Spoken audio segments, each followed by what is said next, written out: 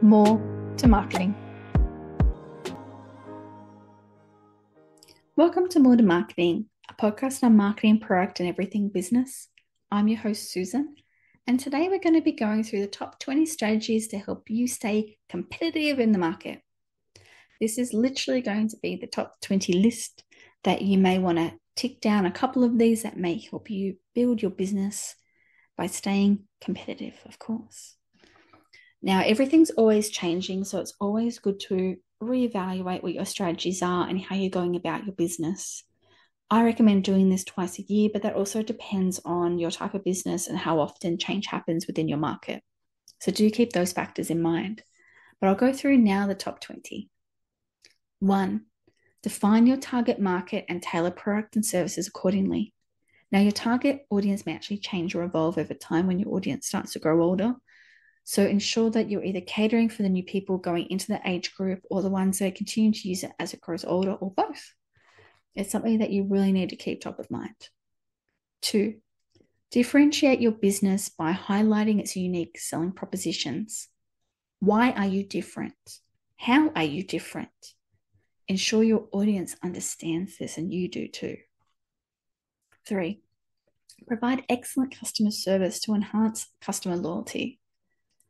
So many times you'll see people complaining about the customer service, but not the product. Should be an easy thing to try to resolve internally by helping with assistance of tools, training, and other guides to get these people to understand how to help.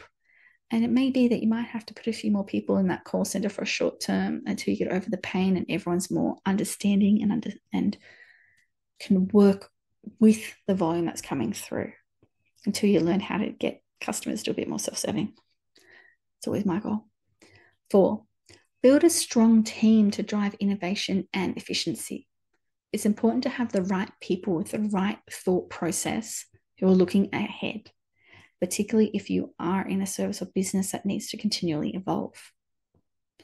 5, stay organized and prioritize tasks to maximize productivity. 6, offer personalized experiences for customers to enhance satisfaction. 7, conduct thorough competitive analysis to identify strengths and weaknesses. Now, this comes under SWOT, but as we've talked about in a previous podcast, SWOT is just a moment in time. You have to continually be watching for trends, looking at the market, and watching what competitors do and don't do, and what your audience is doing and what they're saying. 8, know your customer needs and preferences to tailor offers efficiently.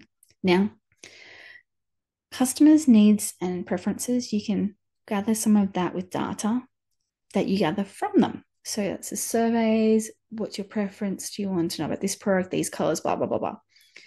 However, you can also follow them. Cookies is the old way. There are new ways coming out where you'll know more about their preferences out there.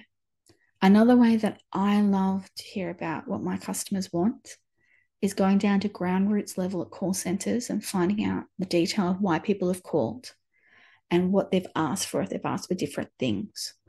Because I think there's some gold nuggets that come out of that too. 9, centralize information to facilitate quick decision making.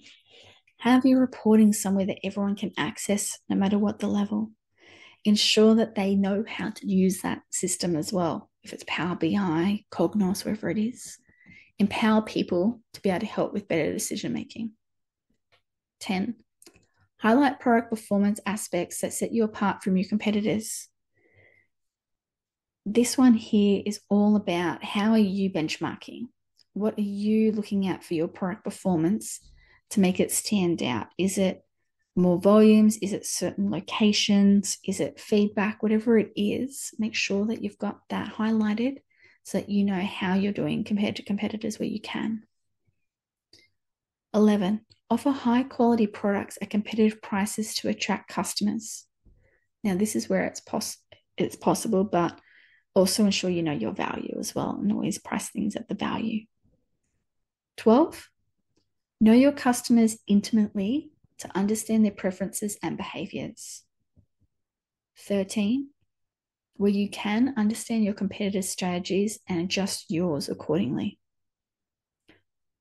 14, emphasize your unique value proposition in marketing and messages. 15, collaborate with complementary businesses to expand your reach and offerings. This could be as simple as you are a florist and you know that there's a chocolate shop around the corner. It could be a simple complementary business exchange there. These don't have to be difficult. I highly recommend you going back and listening to my podcast with Threes, all about her book Swap and how you can get more value, and it doesn't have to cost you an arm and a leg. 16, continuously innovate to introduce new features or services ahead of your competitors. 17, invest in technology to streamline operations and enhance customer experiences. This can be really simple in some places where you have processes put in that take away timely exercises. Lean Six Sigma is a great way to do this and a great lens to look at. I also recommend putting in processes that means everything is easier and potentially self-service in a lot of ways for customers. Because let's face it, they want answers straight away. And for those that do have the patience to put in a couple of queries, it'd be faster for them than it will be to wait for a customer service rep. 18, build strong brand loyalty through consistent branding and messaging. 19, monitor marketing trends and adapt quickly to changes to stay ahead of the curve. And 20, develop a culture of continuous learning and improvement within your organization.